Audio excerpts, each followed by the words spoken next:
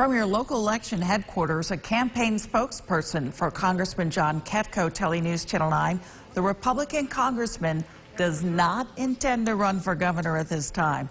Now, this comes following a CNBC report that he was being recruited to run.